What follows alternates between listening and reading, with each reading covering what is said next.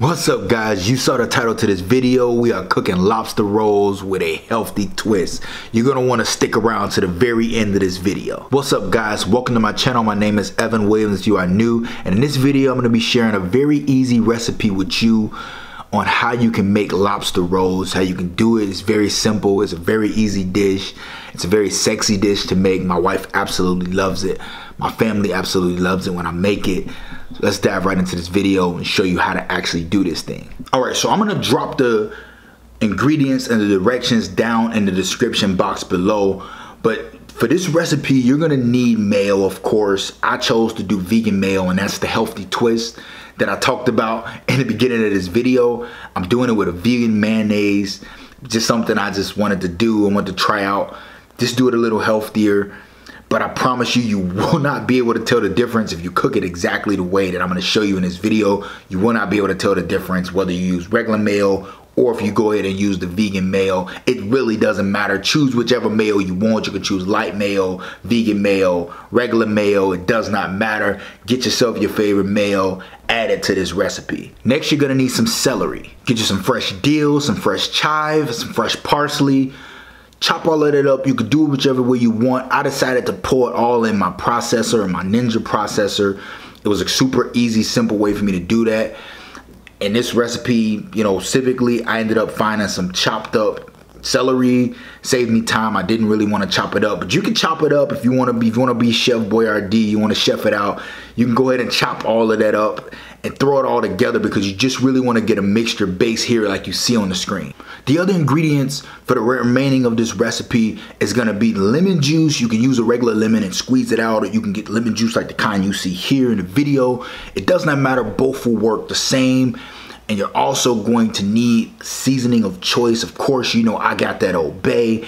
That's probably gonna work the best in this recipe, but you can use whatever floats your boat. If you like it a little spicier, go ahead, do your thing, do you, do what's gonna work for you.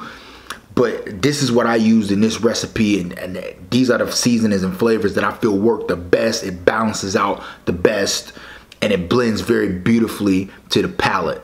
So while you blend in all of your green ingredients that is in this recipe, you want to go ahead and get you some boiling water. Go ahead and throw those lobsters in the water, let them boil. Now, this is how I chose to make it. There are different ways that you could do it. Now, if you want to do it on a grill, if you want to do it outside, I would say, I mean, that could work, but I would just caution you to be careful to make sure that not too much smoke gets into your actual lobster, because this can kind of temper with the flavoring of the actual lobster roll, which you don't want to do. You want to really highlight that lobster flavor and the flavors that's coming off from the mayo base that the mayo base seasoning that you're gonna use. So if you decide to grill it, just be careful. I did it in water, steamed it right over water. It doesn't take long. You can go ahead and put that in some water and let that work, let that boil. It's not gonna take long at all, depending on how much lobster you have. But you can go ahead and do that while you are actually getting all of this together. Once you have all of your fresh dill, your parsley, and your chive well blended together, well chopped up to the way you have your celery chopped up, what you wanna do is you wanna put all of this into a mixing bowl, and you want to start to blend that with your mayo. Now, how much of this you're gonna need as far as mayo, the chive, the parsley, the dill, is really gonna depend on one, taste, and how much lobster meat you actually have, because you're actually gonna be dipping the lobster meat into this base. But you wanna flavor this, you wanna season this to taste. So as you see in the video, you wanna go ahead, you wanna mix everything together. You wanna go ahead and create a base consistency. Now the consistency, let it be whatever, however you want. Play around with it. You might want it looser, you might want it to be thicker. However you choose to do it, I promise you, this recipe is extremely forgiving for flexibility. You could be extremely flexible with this. You could do this exactly the way you want to do it. However you want to do it, you mix all of this in together. Go ahead and incorporate that. As you see, I'm pouring a Old Bay down in there, and I'm just stirring it up, you know, getting it, you know, messing around with the flavors, getting it to where I want. You know, make sure you have some spoons, multiples that you can taste. Don't use the same spoon, don't double dip it. but you want to taste it as you go and make sure that the flavor is right for you and keep going until that flavor is right. And like I said, you might want to use other flavors or other seasonings. That's perfectly fine. Use what's going to float with you and what's going to work the best for your palate. So once you've gotten that all mixed in together, you want to go ahead, take that lobster out and start to de-shell it all. Once you de-shell it all, chop it up into like bite sizes, you know, small sizes, like bite size. And you want to just put the lobster meat down in there. Put it down in there, mix it all together. Make sure that the lobster is mixed and well incorporated into your Mayo base. And that's pretty much it. And then you want to actually use the buns. So the buns that I used here I used brioche buns. I love brioche buns. My wife and I, we like those buns. However, if you don't do bread, or if you're somebody who doesn't eat bread, this will work with just about anything. My mom, I made these for my mom here a month ago. She used some like vegetable wraps, like bread wrap, like it wasn't bread, but it was like a vegetable wrap that she had.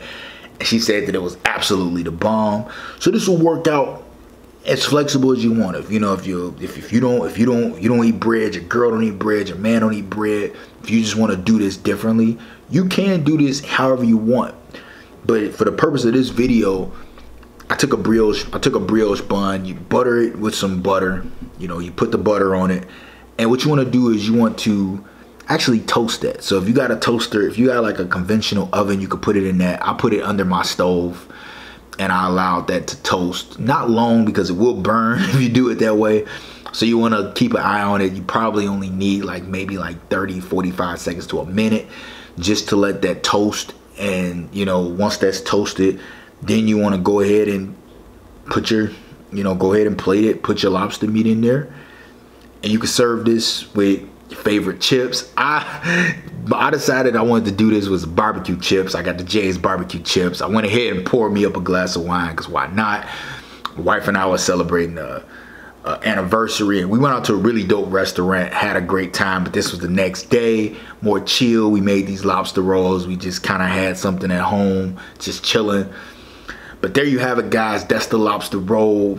Like, try this recipe out. I promise it will not disappoint you. If you like lobster, if you want something that you want to do, like I said, it's the absolute perfect date, lunch date type of meal. Now here's how you actually incorporate this into a date. So using this as a date idea, I would personally do this as a picnic. I would do this as an outdoor picnic. A lot of women dig the idea of going on picnics. You know, some don't, but you can find, especially during this time, picnics is something that's really cool. It's a change of pace. It's different. You can do this outdoor picnic. This is also something really dope to do as like a picnic on the beach. Really, really cool idea. Something that'll work out. You know, like here in Chicago, we have the lake. You could do it there on the lake. That's something really cool to do. And like I said, she's gonna if she likes lobster, she's gonna absolutely love these lobster rolls. I promise you that this lobster roll is gonna get you a lot of brownie points. Because when she bites down, as you can see, when I'm tasting this lobster roll, the flavors, the blend of everything, the way everything comes together, it's gonna really touch your soul. It's gonna bless you. So when your girl, or when the girl you're interested in, or the man you're interested in, when they taste this lobster roll, they're gonna you're gonna get that same reaction, and that's gonna work in your favor.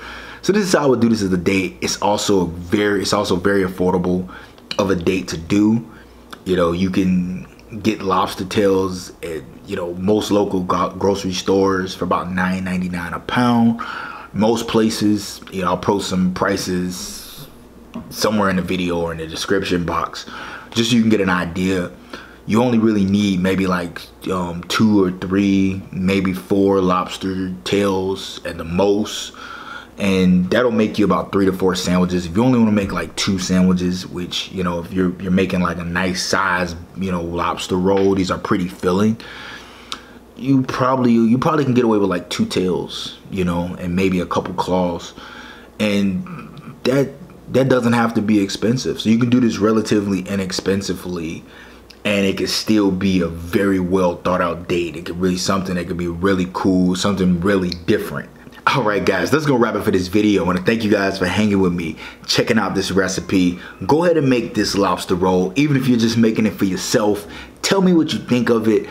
Let me know if you have any suggestions, anything you might change, or if you make lobster rolls. Tell me how you make your lobster roll. You might be a little bit different. We're always looking for new ways to do things. I want to thank you guys for hanging out with me. Remember, you're only one choice away from changing the entire trajectory of your lives. I'll see you guys in the next video.